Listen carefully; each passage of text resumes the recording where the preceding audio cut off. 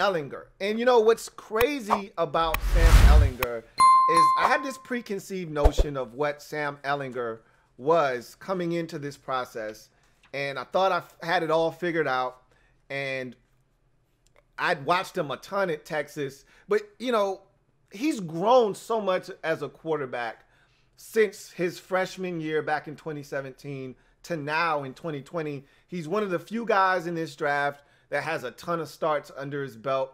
And so that's going to help him when you go to the evaluation process. There's a ton of tape that you can comb through, a lot of things that you can take a look at and say, hey, he's grown here. There's growth here.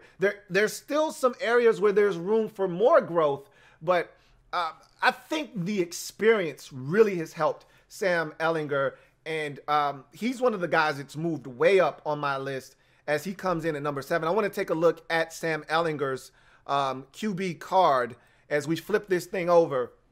We take a look at his strengths quickly.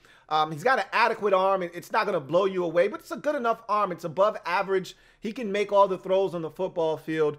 His athleticism is something that jumps out at you. Sam Ehlinger can run. He can move. He's not a slouch back there. When things break down, he is able to make things happen with his legs. His athleticism plays a major part in why he's going to be intriguing in the mid portion of this draft. He's got some physicality and toughness. And so it says physically, but it's physicality and toughness.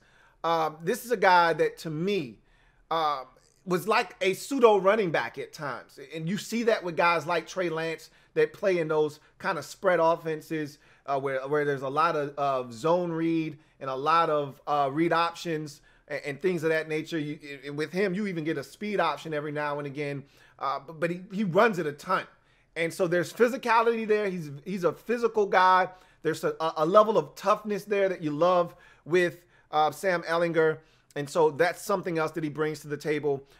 He processes and then progresses. I call it P&P, process and progress. You've got to be able to see the football field and then digest what is happening and then be able to progress through your reads. A lot of these quarterbacks, they come in, they're either a single read, they predetermine where they're going with the football, or they're a half field read guy, and that's okay. If you dissect what the defense is in pre-snap and you're reading half of the field and you know what half of the field to work and you got the matchup you like, go after it. Go for it. But when things don't happen the way that you think they should, you practice against this defense in practice and it doesn't go that way and that first read isn't there, you got to be able to process what the defense is in, what they're doing, and get through your reads quickly and find the open guy. He can do that, and you saw him be able to do that as time progressed in his career at Texas. Eye manipulation and anticipation, one of my favorite plays from Sam Ehlinger, and I'm going to put this clip up at some point, is a throw against TCU where he absolutely manipulates the safety with his eyes, takes the safety away, knows exactly where he wants to go. He's staring backside, then turns front side and throws a laser to his receiver for the touchdown. It's a gorgeous throw. He also does a really good job of anticipating. There's a throw against Texas Tech, back of the end zone. His guy's running a bang 8 on the front side of that play, and he puts it right on the money before that a receiver comes out of his break, before that defender even has a chance to turn around. Football's already on the receiver for a touchdown. So he does a really good job with eye manipulation and anticipation. Pocket poise. I was really impressed with his ability to just manipulate the pocket. You know, you got to be able to negotiate the pocket as a quarterback. You can't always be ready to run when things break down or be ready to run if the pocket is crumbling around you. Can you work from a dirty pocket? He can. He doesn't panic. And so that's something else I love with Sam Ehlinger. He's a playmaker. He can make plays with his feet, as we saw many a times at Texas, but he also can do it with his arm. He looks to extend to throw the football. His first inclination isn't to just vacate the pocket and run. He's looking to make a play with his arm, and he can. He's not always the most accurate in doing so. We'll talk about that here in a second. But he can make plays with both his feet and his arm. He can extend plays and make things happen. And those are the guys that are the most successful in the NFL, the guys that can extend plays with their legs, but still look to throw the football when they do extend the play.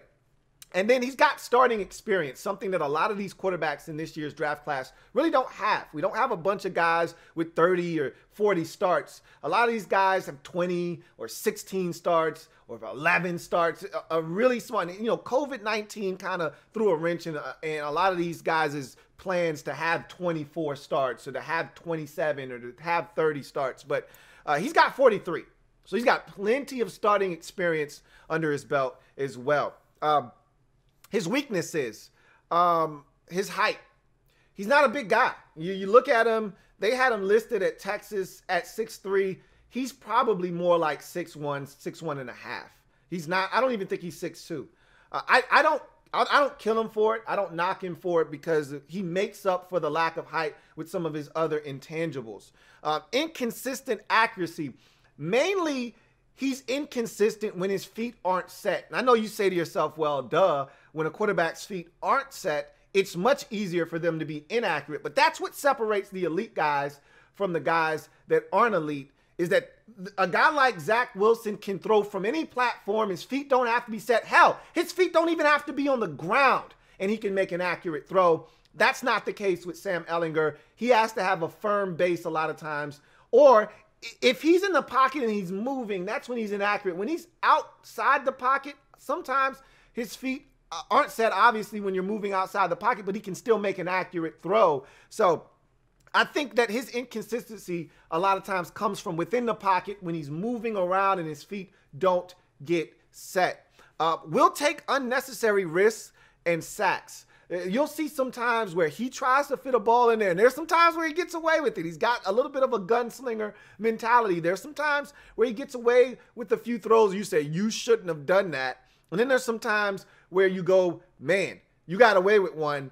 And then there's sacks that you see him take, and you say, come on, Sam, you can't take that sack. This particular situation, or you're in the red zone. I'm watching him against TCU. He's in the red zone, and he extends the play, and he's about to get hit, and he tries to force it on a second down throw, and I'm like, dude, that almost got picked off. You're in the red zone. You're guaranteed a field goal opportunity if nothing else happens. You can't do that. So some of those plays he's got to eliminate. And then this is one of the biggest knocks for Texas fans. He just didn't win a lot of big games. And there's something to be said about finding a way to elevate your team in some of the biggest games. In his career, he was 1-4 against Oklahoma in that big game that they play every single year, the Red River Shootout. He lost to LSU in 2019 in a game that they definitely could have won, and was up early in that ball game in a shootout.